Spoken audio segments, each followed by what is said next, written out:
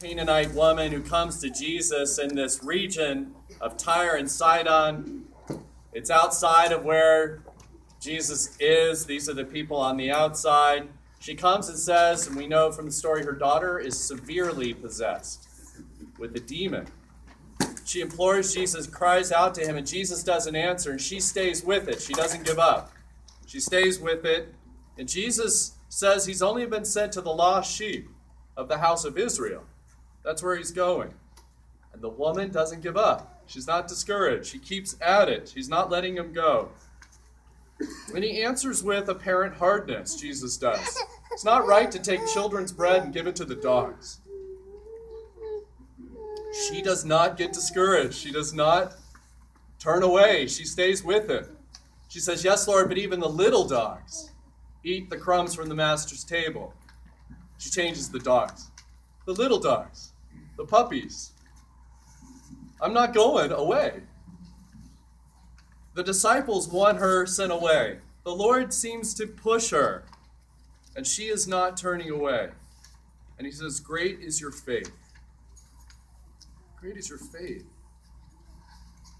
Be it done to you, whatever you want. What is it you want? Your daughter? Fine. And it says at that moment, immediately, healed. Essentially, it works like this. He says, I'm a shepherd who's been sent to other sheep. And she says, well, I'm a sheep that won't let you go. Like, I'm going to chase the shepherd down. That's how this is kind of the story. And there's multiple layers. And to even get into some of this, we'll save it for next year. We'll save some of this for next year. It's coming back around again. But it's important to know something. Just prior to this gospel reading, this one we've just had and I've just summarized or retold, the scribes and the Pharisees are into it with Jesus about purity. They're into it with him, and they're arguing and discussing and quarreling, but they're not humble, and they're not patient, and they're not even believing. They're just into it with him. They're just into it with him, full of unbelief and quarreling and arrogance. And then we have the story of the Canaanite woman, who's like the opposite of those vices, and full of virtue, with belief and patience and humility. And St. John Chrysostom and other church fathers stress these three virtues: faith, patience, and humility with this woman from Cana, this Canaanite woman. And we see her faith, right? You've seen it. He actually says, great is your faith.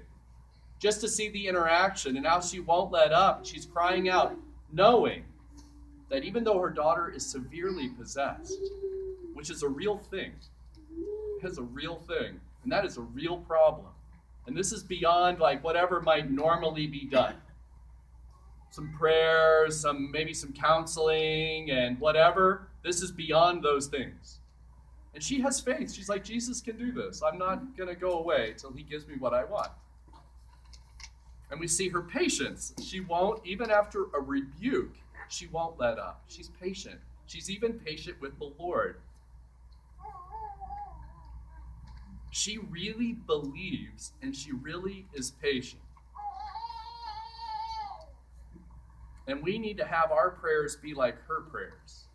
If they seem to go unanswered, that we would not only pray with our lips, but with our mind and our heart with some patience and persevere and not give up. And Jesus will himself tell parables on the virtue of keeping at it. And then we've got this virtue of humility, which is strongly emphasized and pretty dramatic about the bread won't be given to dogs. And she says, well, I'll take crumbs then. You won't give bread? I'll have crumbs. Like she doesn't go, who are you calling a dog? How dare you? I have rights. My lawyer will be, sending the apostles a letter tomorrow morning or something. She's like, no bread, I'll take crumbs. If he'd have said crumbs, she'd have said molecules. Molecules, she'd have gone atoms, or I don't know, my science is off, but she'd have gone down, down, down, down, down. She's humble. She's going to keep going. I won't take bread. She'll go, well, I don't want bread then. I want you to heal my daughter. She would have gone down humble. She would not have said, that's too far. She did not get offended. She got more humble.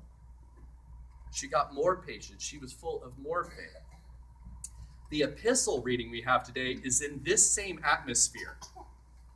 These two are not dramatically connected, but it's like this, they evolve in the same like hemisphere or something. They're in the same type of place. And it starts out, and everyone needs to hear this, and especially maybe our kids. It starts out by saying, you are the temple of God. I mean, I don't want us to hear that and go, all right, temple of God, check. I mean, I think that should sort of stop us. I'm the what? I'm the what? You are the temple of God. God says, I will live in them, move among them. I'll be their God. They'll be my people. Therefore, and he says, come out, be separate from them, touch nothing clean. There's a call to purity. Touch nothing clean. Cleanse yourselves from every defilement of body and spirit. Make holiness perfect in the fear of God. So there's this, you are the temple of the Holy Spirit, and keep the temple tidy. Keep the temple clean. Keep it swept. Don't let anything in that shouldn't be in the temple. Don't have anything in your heart that should not be there. Don't let your heart get cold. Don't let your heart get hard. The temple needs to be warm and clean. And Paul emphasizes these facts. The heart needs to be swept and clean. And the heart signifies more than just our emotions. We're used to just, and on Valentine's Day, it's like basically all emotion, you know? So hopefully love will survive the day into the 15th. I think it will. But if we're not careful, we'll just think, you know, the heart signifies like where love comes from, and that's an emotion, and that's kind of the end of it. But for the Orthodox, the heart really is the spiritual center of the person. It's like the palace where the Lord resides. The heart is everything. The heart is everything. Saint Isaac the Syrian, who we call Abba Isaac, who wrote maybe the greatest book ever written. We'll get into that some other day. But Abba Isaac, who reposed around 700, the year 700, said this, be at peace with your own soul, and then heaven and earth will be at peace with you. Enter eagerly into the treasure house that is within you. The treasure house that's within you. And so you will see things that are in heaven. There's one single entry to them both. The ladder that leads to the kingdom is hidden within your soul. Free from sin, dive into yourself to see your soul. You'll discover the stairs on which to ascend. The treasure house within you. And then there are, as you may have, poems or songs, prose, whatever, that sticks with you. You hear it once and you go, I'll never forget this speech, or I'll never forget this saying, or I want to hear that song again. I never want to forget that line or that turn of phrase. Abba Macarius said something like that for me, and you may have heard this before. And I know I've said it before. Within the heart, there are unfathomable depths. There's reception rooms and offices in it, porches and passages. In it is the workshop of righteousness and the workshop of wickedness. In it is depth and life, unfathomable depths, says Macarius. The heart is Christ's palace, he goes on to say, where Christ the King comes to take his rest with the angels and the spirits and the saints. And he dwells there, walking within it and placing his kingdom there. The heart is but a small vessel, he goes on to say, and yet dragons and lions are there, and poisonous creatures, and the treasures of wickedness. Rough and uneven paths are there, and gaping chasms. There likewise is God.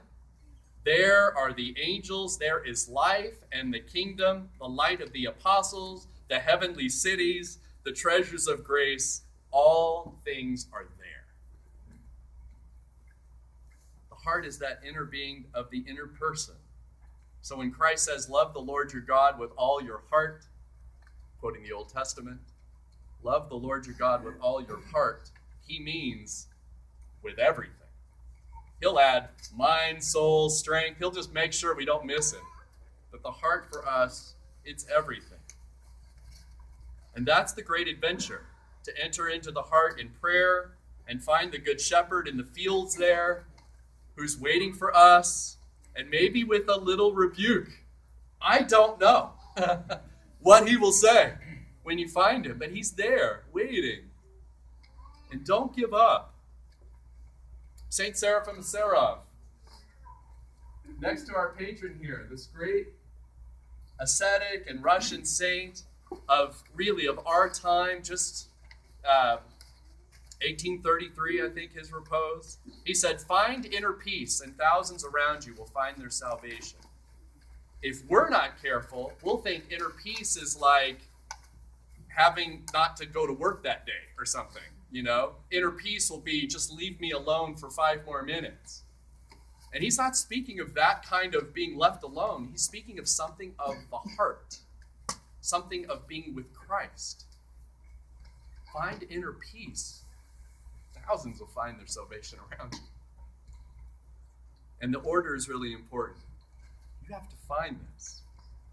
And then they'll take care of, that's their business, the next thing, or we'll tend to them next. Proverbs 4:23, above all else, guard your heart, for everything flows from it. Proverbs 4:23. Guard your heart. And there's something about that from the epistle, right? About keeping the palace kind of clean. Come out from them, be separated from them. Don't have defilement of soul and body. Whatever should not be in the heart should not be in the heart. And we're approaching that time in the liturgy where we really ask the Holy Spirit to come down on us and the gifts here present and to change them. Both us and the gifts. To change them. Us and the gifts. The call of the gospel is to extend this time we're in, this peace we're in a way, the heart that we're in, the kingdom that we're in, to extend it into every aspect of our lives, to extend it throughout the week to come, push it all the way into Monday, then into Tuesday, to push the kingdom everywhere. To push this time of the liturgy where we draw near and the Holy Spirit comes down on us. At the end of the service, as you guys are coming up for dismissal and venerating the cross and saying hi as we go out and have coffee hour, the choir and whoever goes back is praying post-communion prayers. And they're beautiful. Sometimes we're more quiet than others. It's okay. Probably good to try to be a little quieter and hear some of this. But I don't know that we hear this, and I want to read the beginning of one of the prayers that are prayed. It's by St. Simeon. It's the 4th prayer of thanksgiving after communion. O thou who dost willingly give thy flesh to me as food, thou art a fire, consuming the unworthy. Consume me not, O my Creator, but rather pass through all my body parts, into my joints, my reins, my heart. Burn thou the thorns of all my transgression, cleanse my soul, hallow my thoughts, make firm my knees and bones likewise, enlighten as one my 5 senses, and establish me wholly in thy fear.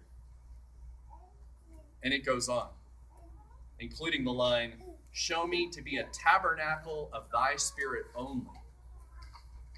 Schmemann will argue, and we're going to end with this. Father Alexander Schmemann argued that line, you are what you eat, is true. He goes, that's true. And we're entering into that time where we're going to ask the Lord to enter into all of us. Body parts, joints, reins, heart, knees. I don't know if anybody's got any bad knees. Knees, everything. And make my bones firm. And show me to be a tabernacle of the Spirit.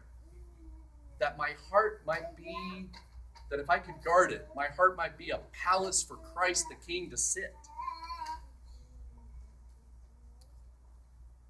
The inquirers and catechumens are going to get a lot more about this in the class, about Schmemann's quote, about you are what you eat, and what mankind was created to be by God. But when I read this, about this woman coming wanting bread and knowing, she's speaking to the bread of life. And what she really gets is healing. I think this is our story. We want to not miss the Canaanite woman's story because that's our story. We come to him asking for something.